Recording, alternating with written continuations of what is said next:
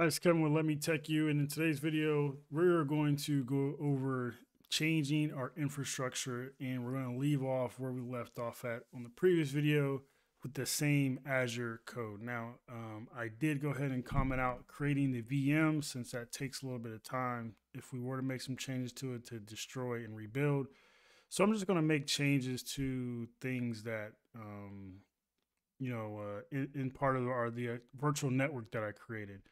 So this is going to be a real quick video. So basically, there are things that you can change that don't require a full destroy of the resource, and a lot of that's determined on what you're changing. So if you're changing like the resource name, that's something that will initiate a destroy of your resources. If you're changing something inside of the actual resource block itself, it really depends on the provider and what it actually says in the documentation. So if I pull up Azure's documentation and let's look at resource group. So as you can see, the name should be used for the resource group. Changing this forces a new resource group to be created. So that will destroy the resource group, anything inside of it. So that's something you may not want to change. And then or you might want to keep the name, or you could potentially just copy this and create another one, and so on and so forth.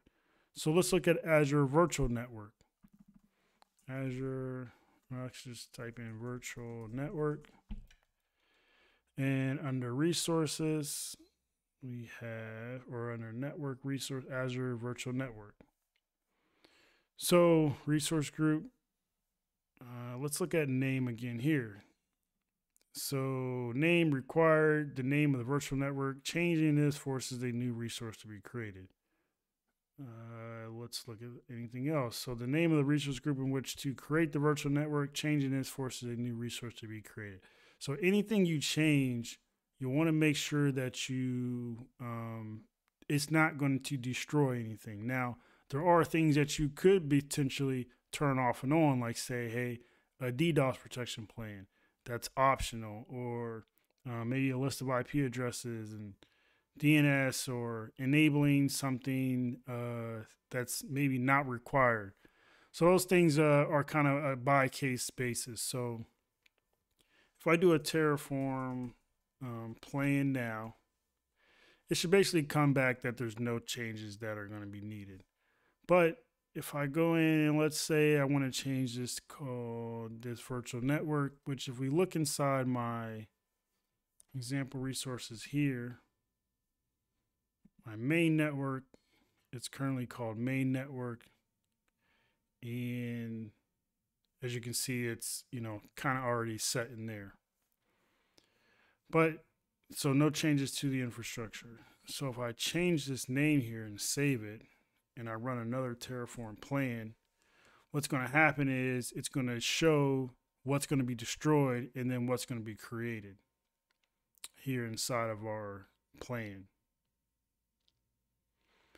And that's the great thing about doing the plan first and not just going directly to the Terraform apply, because then you can see if you did make some particular typo, it also will tell you in here what forces a replacement. So name being changed forces replacement, and then the virtual network will be replaced. So 2 to add, 2 to destroy. So the subnet's getting deleted because that subnet is what's referenced by the virtual network name. And so that we will do a Terraform apply. And then I already know that I want to make this change, so you can actually also do the auto approve argument, and then you don't have to do the yes at the end. I don't recommend that in a production network.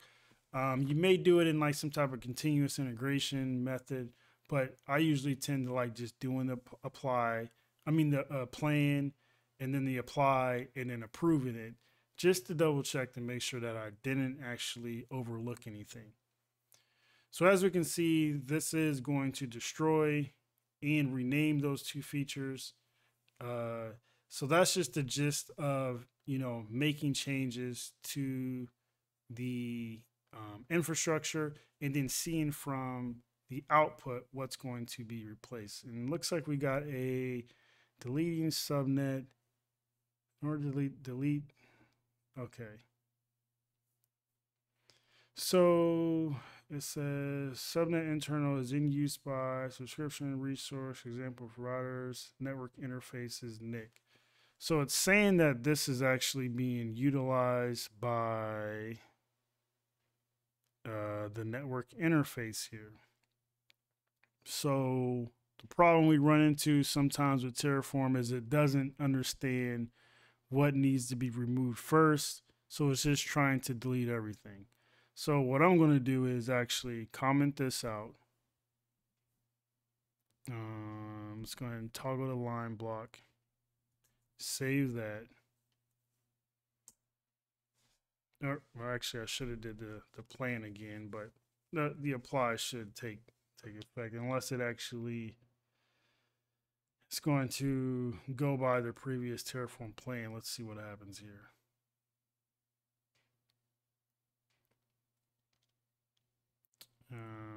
It's going to actually destroy the NIC, which I don't need now because I don't have my VM, so it's kind of a mute point here. So let's see if it actually can destroy that without throwing the error again.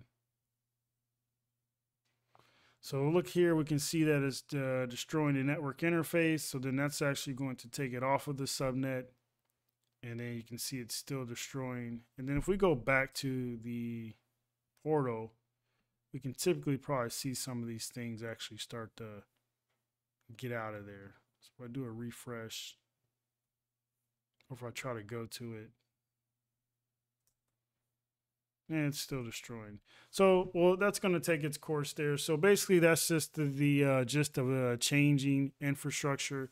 You want to make sure that you always check with the provider that you're working with and making sure that anything that you're changing doesn't affect other resources that depend on it, and that you understand that when you do change those things, you will be deleting not only the resources, but potentially data that is housed inside of those resources.